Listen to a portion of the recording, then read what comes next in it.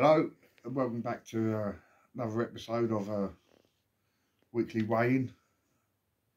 And I was a bit worried about this week because I was ill last week, a bit laid up, and so I thought because I ain't moving around, that I might not lose any. There's no way I could put any on because I'm really quite strict with it at the minute. But to my surprise, which is really good, I lost an extra £4 this week. So I've lost £14 in total in 3 weeks. I'm eating healthy. It just shows the amount of crap I was actually drinking and putting in my system beforehand. And along with that, I got for the first week of January, I got a Slim Rule of the Week. So I've got from Martin, the man that does my slimming world, sent me a card. Well done, mate, you're flying it. Got another sticker, so I've got to pat myself on the back for Slim Rule of the Week, which I'm going to put on the front of the book. Every sticker is progress, so I've got to be proud of myself for that. And then actually reached the stone, but not just the stone.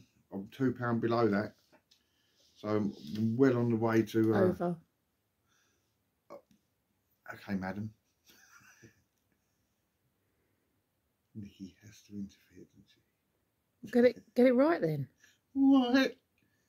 Anyway, got another sticker which is going on the front of the book.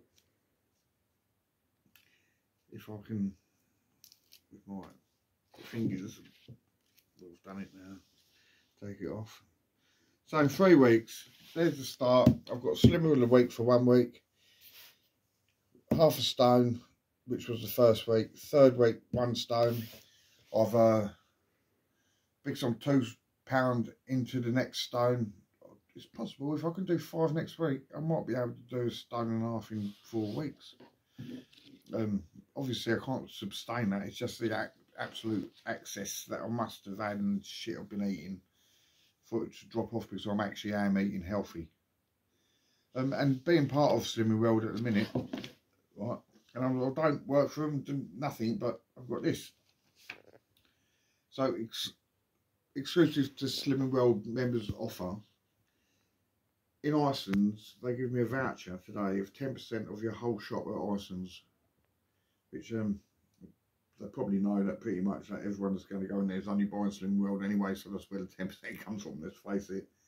But it's a bloody good offer, 10% of the thing. So where are we going shopping next week, Nick?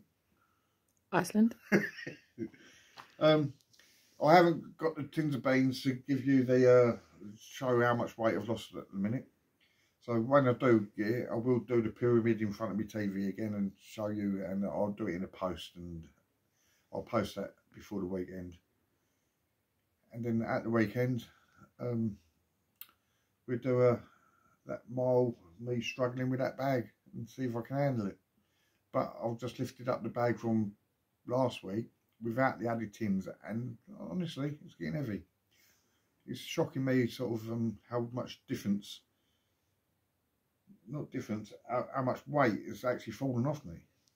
I can't believe I was carrying it anyway.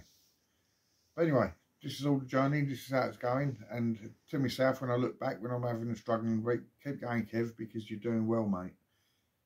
Keep it going. Thumbs up. Love you all. Ta-ra.